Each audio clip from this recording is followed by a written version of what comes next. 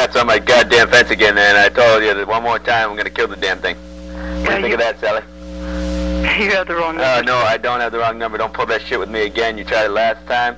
Don't fuck with me. Seriously, you get your cat off my fence. One more time it gets on my fence, I'm gonna kill it. I don't care. Go ahead, call the damn cops if you want. I don't care.